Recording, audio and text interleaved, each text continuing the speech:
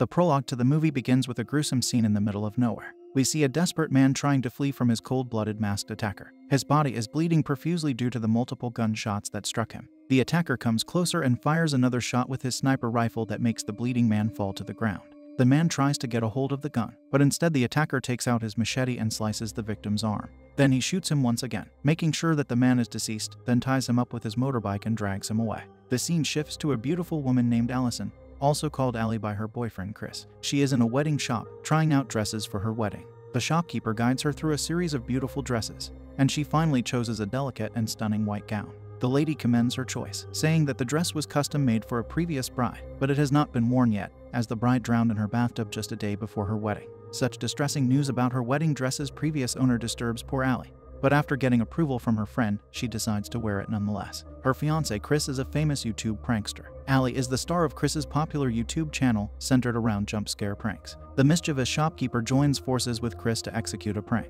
As Allie approaches the mirror to admire herself, Chris leaps out wearing a mask, sending her into a state of fright. Amidst laughter, Chris reveals the camera, and together they greet their online audience with a spirited, "Hi." This prank is just one of the many Chris has planned for his 10 million followers, setting the tone for the thrilling and unpredictable journey that lies ahead. In the following scene, Allie and Chris find themselves in the gynecologist's office, eagerly discussing their aspirations to start a family. The doctor, understanding the importance of Allie's well-being, emphasizes the need for self-care and stress reduction. As their appointment concludes, fate brings them face-to-face with Jesse, an old friend of Chris's. Jesse extends a spontaneous invitation for the couple to visit a church he owns. Allie, craving a break from the monotony of Chris's YouTube pranks, immediately embraces the opportunity and agrees to Jesse's proposition. A spark of anticipation ignites within her, signaling a potential new adventure on the horizon. Back at their home, Allie begins packing for their upcoming trip. Allie, mindful of the doctor's advice, initiates a conversation about her need for a stress-free environment. She openly expresses her concerns to Chris, requesting that he refrain from pranking her as it tends to elevate her blood pressure and cause moments of stress. However, Chris, not quite ready to see eye to eye with Allie, instead turns to his viewers for input, seeking their opinion on the matter. With that said, he finally joins Allie in packing their belongings, preparing for their journey ahead. The next morning, they drive off towards their friend's abode. By the evening, Allie and Chris arrive at the countryside church, the picturesque setting unfolding before them during their drive. As they make their way, Allie broaches the subject of her aversion to being pranked once more. Emotions bubbling to the surface, she expresses her frustration and implores Chris to promise that he will refrain from pranking her, at least for the duration of their weekend getaway. Sensing the sincerity in Allie's plea, Chris assents, agreeing to honor her request as they turn towards the magnificent church. The grandeur of the building becomes apparent as they approach. Constructed from weathered bricks, it exudes a certain beauty and charm. They are warmly welcomed by David, the resident of the church, who informs them about Jesse's delayed flight, but assures them that they will be well taken care of during their stay. Allie and Chris present David with a bouquet of flowers, which he graciously accepts and places in a vase filled with water. They engage in friendly conversation, getting to know David better, while he offers them to make themselves at home. Curiosity piqued, the couple eagerly looks around, taking in the sights and surroundings. However, as they explore their surroundings, an eerie and unsettling atmosphere begins to permeate the air. They come across disturbing sculptures that send shivers down their spines, severed heads, gruesome displays of brutality, and bloodstains that appear disturbingly real. The authenticity of these macabre elements raises concern within Allie, prompting her to question Chris about the unsettling nature of the church. Chris, attempting to assuage her unease, explains that his friend Jesse is an artist who creates sculptures and paints them. He attributes the disturbing visuals to Jesse's artistic expression. David shows them the huge yard before the church and asks what they see. Chris laughs and comments about the trees and beautiful greenery, but what David tells them next makes their blood run cold. Turns out, the huge ground that they are overlooking is a graveyard, with the tombstones all removed. Allie's sense of unease keeps growing by the minute, leaving her horrified and unnerved by the creepiness that surrounds them. Following the unsettling tour, David kindly asks about dinner and leads the couple to their spacious room. The walls are adorned with a captivating shade of red, and a queen-sized bed invites them to rest. However, the room harbors an unexpected feature, an open vent that connects it to the ground floor. Unknown to the couple, David discreetly eavesdrops on their conversation as they settle in. Allie, overcome with a growing sense of unease, expresses her deep discomfort with the eerie ambience of the place. She pleads with Chris to consider leaving, believing that the atmosphere is too unsettling to endure. Chris, on the other hand, brushes off her concerns and denies her request, assuring her that everything will be fine. Sensing her vulnerability, Allie makes Chris promise that he will refrain from pranking her further during their stay. Their brief conversation is interrupted by David's call to join him for dinner, diverting their attention from their concerns momentarily. He tells them about the vent, and also informs them to cover it, so that they may have their privacy intact. The couple descends the stairs and takes their seats at the dining table, where David, still immersed in conversation on his phone, receives a call from Jesse. David shares the news of the flight delay with Chris and Allie, apologizing for the unforeseen circumstances. As dinner is served, a delectable spread of mussels fills the table. However, Chris, being allergic to shellfish, opts to enjoy a plate of fries instead. Amidst the meal, David expresses his genuine admiration for the couple, revealing himself as a devoted fan. This revelation sparks an engaging conversation, with David sharing his enthusiasm for their YouTube channel and discussing their memorable pranks. The evening unfolds with a pleasant exchange of stories and laughter, fostering a sense of camaraderie between the couple and their eccentric host. In the subsequent scene, the atmosphere shifts to a lively after-dinner party. David takes charge of mixing drinks for himself, Allie and Chris adding an element of fun and relaxation to the evening. As the drinks flow and inhibitions loosen, they engage in a spirited karaoke game, cherishing the joyous moments they share together. Laughter fills the room as they sing their hearts out, creating memories that will, without a doubt, be etched in their minds. As the night progresses, David unveils a potent concoction, a drink with a potent kick that promises to elevate their spirits even further. With a mix of curiosity and excitement, they each take a shot, feeling the effects of the powerful elixir wash over them. Their laughter intensifies, and they capture the euphoric moments with David's Polaroid camera, snapping selfies and joyfully pinning the prints on the wall. However,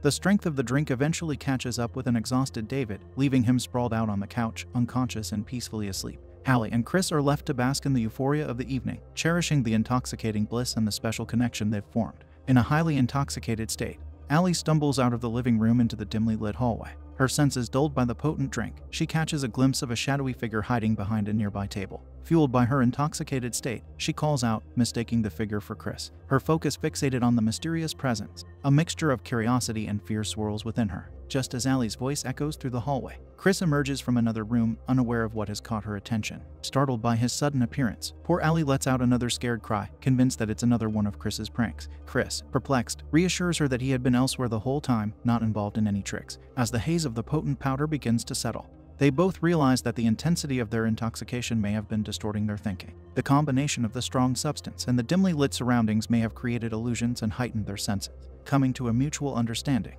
they attribute their experiences to the potent effects of the drink, since they were drinking quite a lot for almost the entire evening. The atmosphere slowly changes to romantic, and the two attempt to reconnect and find solace in each other's presence. Allie and Chris embrace in the living room, their intimacy doubled with the powerful cocktails, and overwhelmed, the couple make out.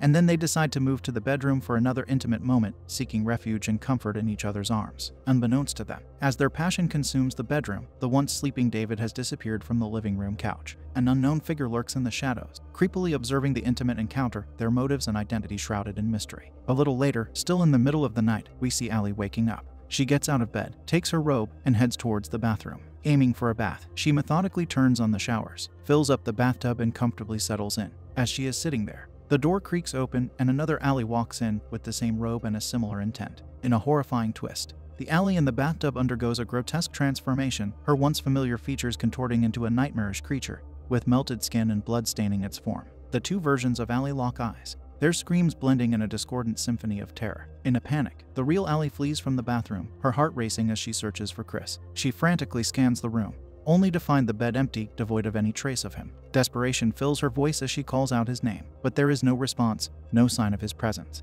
With a mix of fear and frustration, Allie rushes back to the now deserted bathroom, her anger boiling over. She reaches for the tap, expecting it to be another one of Chris's ill-conceived pranks. But to her astonishment, the faucet is wet, dispelling any notion of trickery. Allie's fury turns into fear as she grapples with the surreal events unfolding around her. Confusion and fear intertwine, leaving her questioning the boundaries between reality and nightmare. Poor Allie, who came here to escape the stress of her fiancé's pranks, seems to be more stressed than ever. She comes out of the toilet and heads downstairs, searching for Chris. But all she finds is that same creature from the bathtub, there in the living room now. The creature, along with Allie, starts screaming very loud. Poor Allie is then grabbed and lifted in the air, and is drawn towards the creature, which leads her into the basement of the church. As the first rays of dawn pierce through the windows, Chris awakens, his eyes scanning the room in search of Allie. His heart skips a beat as he realizes she is not by his side. An uneasiness settles in, urging him to action. Hastily, he drapes the sheet around his body, shielding himself from the cold, and hurries down to find his missing girlfriend. With each step, Chris's breath fogs in the frigid air,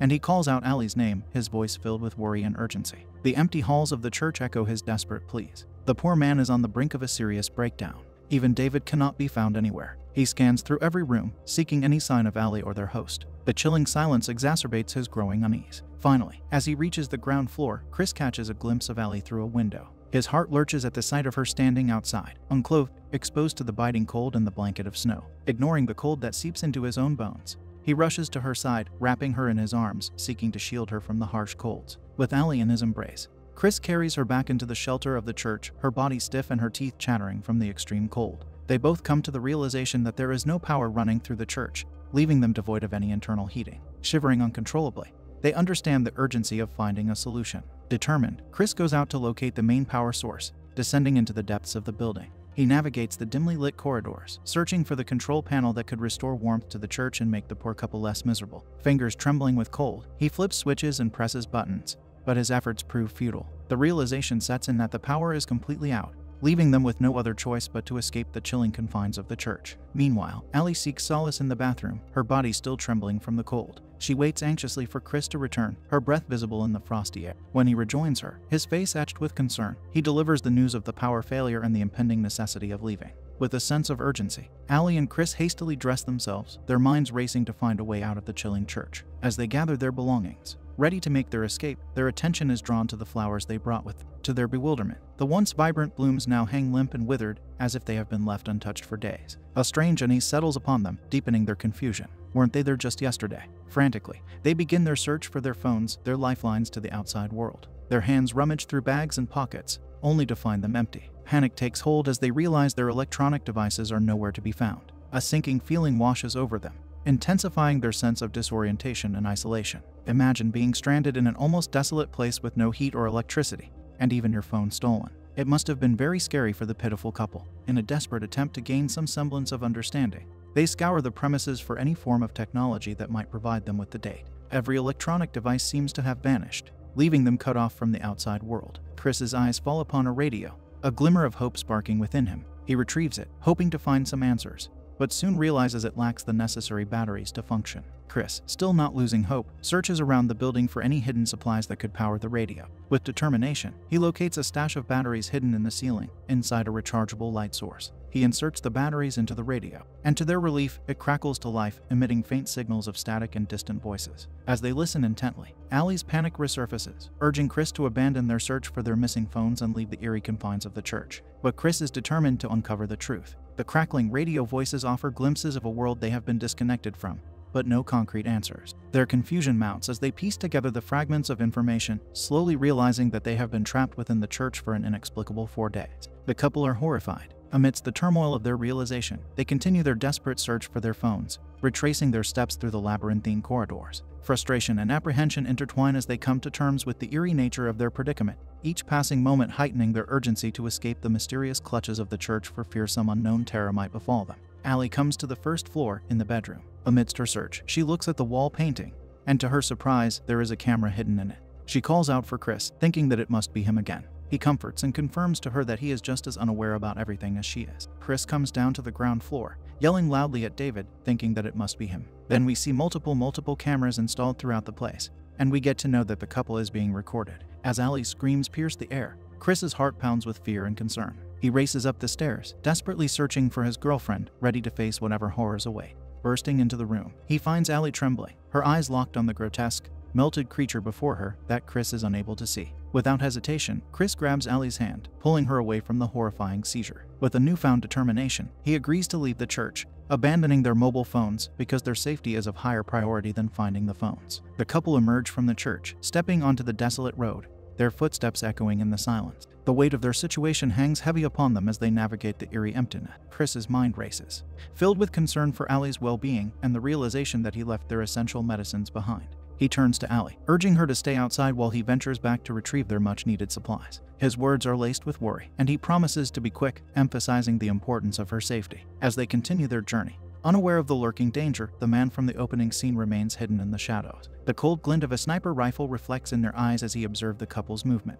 With a sinister intent, he prepares to take a shot at Allie, but something gives the person a pause. The figure hesitates, his finger hovering over the trigger, and ultimately decides against taking the shot as the couple turn back towards the church. Unbeknownst to Allie and Chris, they narrowly escape a potentially deadly encounter, their lives unknowingly spared by the fleeting indecision of their unseen observer. The threat remains, concealed within the shadows, watching their every move. The couple's return to the church sets the stage for a new chapter in their unsettling journey, leaving them to confront the mysteries and dangers that lie within its walls once more. Back in the church, Allie is waiting outside, while Chris gets in the church at a slow pace. A few minutes later, Allie gets attacked by the same creature, who drags her down to the basement of the church. Allie screams, hoping Chris will hear and come out faster. Chris follows her screams all the way to the basement. The door is locked when he gets there, but the screaming continues. He breaks the door and gets inside. There, he finds Allie standing next to a video system, full of curiosity mixed with dread. Chris approaches the monitors and begins sifting through the recorded footage. With each video, their shock deepens. Their most intimate moments, captured without their knowledge or consent, are now exposed on the dark web,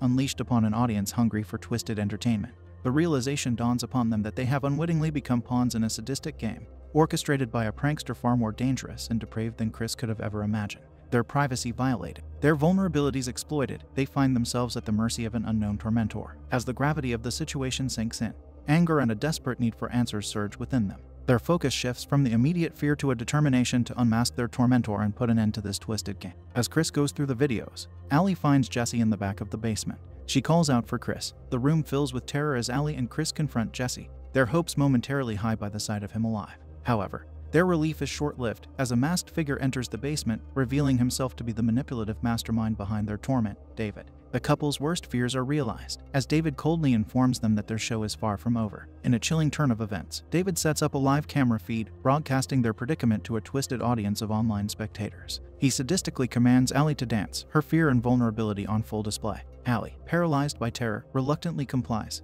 her every movement monitored and judged by the faceless viewers behind their screens. As David revels in the sickening attention and the approving comments flooding the chat, a sinister idea dawns on him. Time seems to slow as David takes aim at Jesse, unleashing a fatal shot. Jesse's lifeless body crumples to the floor, the weight of his loss pressing upon Allie's already fragile state of mind. Amidst the chaos and horror, the creature that has haunted Allie appears once more, its hideous visage contorted in a terrifying scream. In a desperate, primal response, poor Allie unleashes her own screams, a desperate plea for survival and sanity. The air thickens with fear and despair as Allie's cries mingle with the deafening silence that follows. The room is consumed by the chilling realization that escape seems increasingly distant, hope slipping away with each passing second. As David revels in his power and sadistic games, the odds are stacked against Allie and Chris, pushing them to the brink of desperation. In a heart-wrenching act of vengeance, Chris valiantly attempts to overpower David, driven by his love for Allie and the loss of his friend. However, David's superior strength and ruthless determination prove too much for Chris, and he falls victim to a brutal and untimely demise. Allie, forced to witness the harrowing scene unfold before her eyes, momentarily finds her screams silenced as her worst fears become a devastating reality. Fueled by a surge of adrenaline and the instinct for survival, she musters every ounce of strength and flees from the scene upon Chris's insistence. Seeking refuge in a nearby barn, Allie finds a momentary respite, catching her breath and collecting her thoughts. But the relentless pursuit of David, driven by his insidious desire to capture her every move, pushes her to the limits of her endurance. With a gunshot wound searing through her arm, Allie's determination intensifies, her fight-or-flight instincts kicking into high gear. As David closes in on her hiding place, his footsteps echoing through the stillness, Allie musters her courage and launches a surprise attack. She bravely smashes a crowbar into her attacker from behind, fueled by sheer survival instinct. As the man tries to struggle with the sudden attack, Allie seizes the opportunity to escape. Determined to outrun her pursuer, she jumps on the nearby motorbike and speeds away, adrenaline coursing through her veins. David, relentless in his pursuit, wrenches out the crowbar and chases after Allie on foot, his sniper rifle trained on her with deadly precision. In a moment of terror, he pulls the trigger, sending a bullet hurtling towards Allie. The impact sends her tumbling from the bike, her body crashing, but her spirit refuses to be broken. Summoning every ounce of strength, she rises from the dust and faces her tormentor head-on. David rushes to the bike, still bleeding from the wound that Allie gave him. He starts the camera, and as he speaks, Allie gets up and manages to subdue David, her hands choking him, cutting off his oxygen supply. The once powerful predator is now powerless, his life slipping away as Allie exacts her long-awaited retribution. With David defeated and silenced forever, Allie takes a moment to catch her breath, the weight of her ordeal finally beginning to settle, and finally passes out. The movie ends with David getting his piled-up karma, because what goes around comes around.